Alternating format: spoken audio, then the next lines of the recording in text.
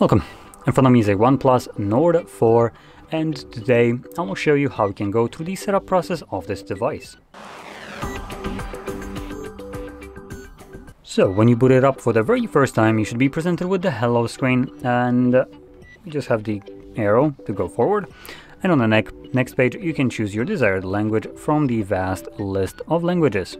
Now for me, it selected the correct one, English, so I will now just choose next. And this allows me now to choose my region. Let's go with United States. This doesn't really matter whatsoever, as far as I know.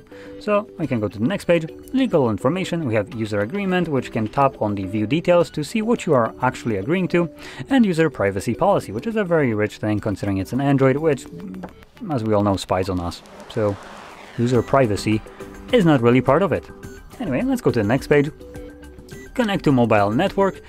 This step is completely optional. You can do so by inserting a SIM card. Now, the reason it shows up here as an option, even though you can on the next page connect to Wi-Fi instead, or you can just skip both of those, is that if you have some kind of network connection, that would be through your SIM card or through Wi-Fi, throughout the setup process, at that point, you will see the Google login page. Date and time will be set automatically, and you'll also have the option to restore your backups, Google backups, to the device. But if you choose to skip both of those, like I am, some of those options won't be available and date and time won't be set automatically. On the next page, we have setup using another device. This is another option for you to set up the phone. If maybe you have another tablet running on Android, you could just kind of transfer over all the applications along with the accounts there. Or you can also do that using an iPhone or iPad. I'll be skipping this. And here's the Wi-Fi page which I mentioned. Again, you can connect to it if you want to, or you can select skip if you don't want to connect right now. Next, we have Google services, and we have services like location, scanning, and sending user and diagnostic data. You can turn those all off, but let's be honest, it's Google. So again, turning those off probably means F-all in terms of Google and Google's eyes, as your privacy is their privacy. So anyway, we're just gonna go to the next page by selecting accept, and this allows us to select unlocking method. We have three options like PIN, pattern, password, fingerprint, or face recognition. The reason I clamped up the first three is because you can only use one of those.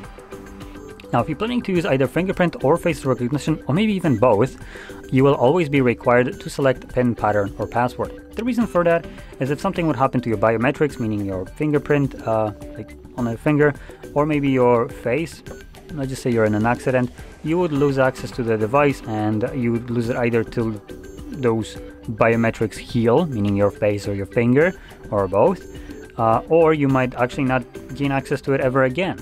So therefore, that would leave you with the last option, which would be PIN, pattern, and password, which isn't subject to change when something happens to your biometrics. Now, I'll be also leaving my phone unprotected, so I'm going to select later, or skip and then later. And now it's getting my phone ready. Some recommended, we have auto update overnight, global search, quick connect, and some other things. You can turn those on or off depending on what you want. You can also read exactly what these are by clicking the gray text or selecting learn more, but that would take too much time, so I'm just going to select next page. Here we have screen display. So this just allows us to choose the size of the fonts and also icons. As you can see, it changes the actual size of those as well.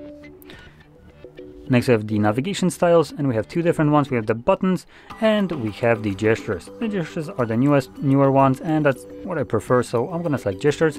And luckily, this device nowadays doesn't actually force us to go through the learning process, as gestures have been out for like half a decade now, so pretty sure everyone knows how to use those already. And we can then select get started, which will take us to the home screen with the device fully set up. So there we go. Now, if you found this very helpful, don't forget to hit like, subscribe, and thanks for watching.